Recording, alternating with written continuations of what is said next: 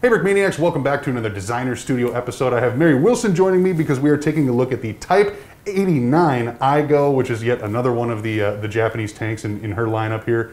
So this is a medium tank. The Hago is a light tank. You get a little bit more room to work with in this one, but not much at the same time. Tell me a little bit about some of the updates you brought to this model. Yeah, so this was a model that was from an instruction book. Okay. And Dan just kind of like handed me a rough prototype of it, and that wasn't even the version that was in the instruction book. He had forgotten it was in there, and I had no reason to think it was in there, so I didn't ever actually look at that. So I was just basing it off of like an older model that Dan like handed to me. I was like, this is it.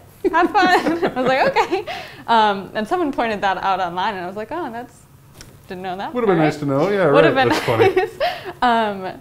But some of the updates I got to bring to it, this one also, well, I guess, this one, I really liked how these like gears were situated. It was nice that was already done for me, because this tank is a little bit weird where the gears like sat out in front of the hull, and so they stick out there, which isn't necessarily like super easy to do with Lego when there needs to be an access point.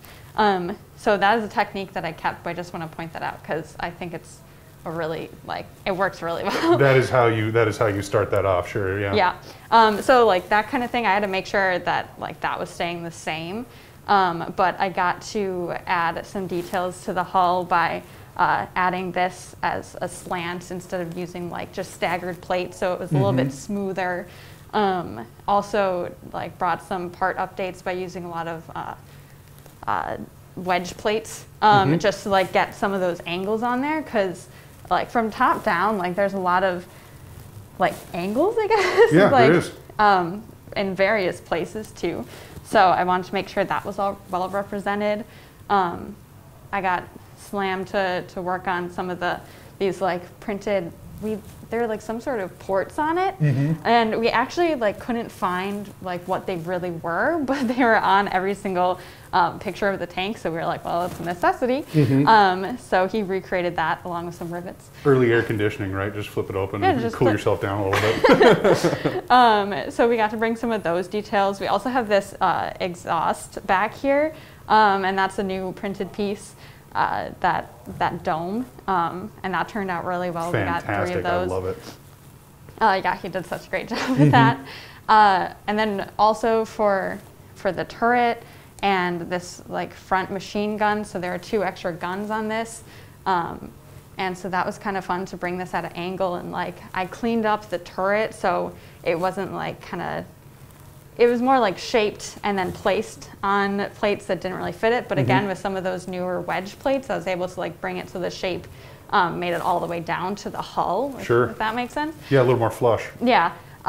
So I was glad I was able to bring those updates to like clean that up a little bit. This front gun is posable, and I was able to add a hatch in the front, so your minifig can't like go all the way in, but he can stick his legs in, so that's It's fun. still fun, yeah, right. It's still a play functional, feature. Yeah, it's a play feature. But yeah, added some return rollers. I don't know. People were excited to see People that. were excited for that. Just trying to make it as accurate as possible, of course. So, yeah. Well, a couple of things that I know catch my eye. First of all, that smaller main gun being able to elevate and depress is super awesome. There's studs going absolutely every direction on this thing, from that front sloping armor to whatever we have going on back here. I mean, it is kind of it'll be a fun build from that. And then the way the camo scheme is intricated in this, that brick built camo, especially what you've done like up on top with the turret and stuff. I mean, it just looks fantastic. It's a really cool. You can see the stripes of it running through like that. That usually it's just kind of like a jumble of bricks. This has some really nice symmetry to it. Right. I wanted it to be able to like look good from the side, but also from the top. And so I tried to like have those lines in there and try to mimic as the paint job in real life. Yeah, and I think I like building with camo. I think that's fun. It gives you a little bit more like flexibility with some of like the part prices too, which is nice. But also sometimes it can be a challenge when it's like big long pieces have to be one color. Like, hope it works with what you're building. But yeah, it was great. Yet another successful transition to the Lego medium. So this kit also comes with our updated Japanese tanker. So now we're going to flip things over to Landon so we can talk a little bit more about the figure included with this kit.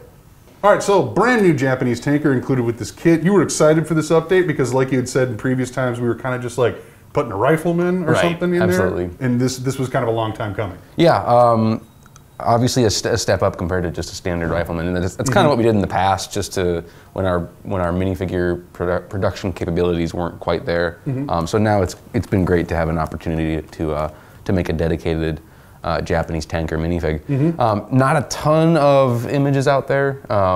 Just the Japanese didn't use tanks quite in the numbers like we did. So and it wasn't documented as well from what I could find. Super early war too when you're talking about these. I mean, nothing past even like 42. But it was there were some close-ups that I managed to find, and the uniform itself is very simple. So it seems like tanker uniforms tend to be more simple. They don't have to carry supplies on their back like a foot soldier would have to, and you probably wouldn't want a ton of gear if you had to get out of the tank really quick. Stuff can snag and you can get caught.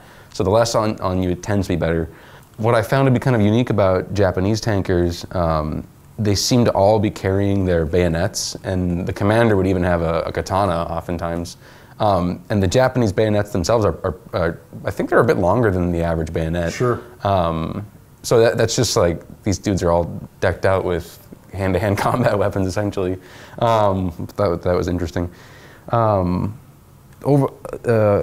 Otherwise, on the minifigure, you have this interesting double belt configuration. One is for specifically for that pistol holster, and then the other belt is actually dedicated for the sword or the bayonet in this case. So how'd you do that without it looking like a hiccup in the printer? So, because I mean, two belts on top of each other I feel like could very easily look like someone went boom, you know what I mean, and then it just started reprinting. So one is slightly bigger, so I represented that kind of, I think that's below it, yes. So there's a bigger belt that's below, and then you have this smaller, I think that's the pistol belt actually. Up on top? That's above it, yeah. So they're kind of, they're staggered, and they're also different sizes, so that kind of helps. That's gotta be tricky. Slightly different leather tone to it as well, just to create a little bit of subtle differences between the two. So I think that turned out nice. The boots have a cool gradient going on to simulate that leather look to it. And then they have leg wraps, which is also kind of an interesting thing for tankers. Normally, you wouldn't see necessarily leg wraps. So. Yeah, I suppose. Yeah, it's normally just a big coverall, which the suit probably is a big coverall. They're just opting to tuck in the pants with those leg wraps. What else? Let me see if there's something on the front that I missed. Again, a very simple uniform, just that one solitary square pocket on the side, and that kind of wraps it up. But overall, I think it goes well with the tank. So yeah, absolutely, straight, cleaned, and streamlined, and also has that you can see kind of the texture details from whatever the actual fabric is. But a welcome addition to really something Brickmania needs to have. Sure, absolutely. You got to have a Japanese tanker. Absolutely, because we're going to keep making Japanese tanks. So very, very cool. Anything else you want to cover on this? I think that covers it all. All right, so that is the designer studio for the Type 89 Haga, or the Type 89 Igo. That was blend together for me, featuring that brand new tanker. Thank you for watching.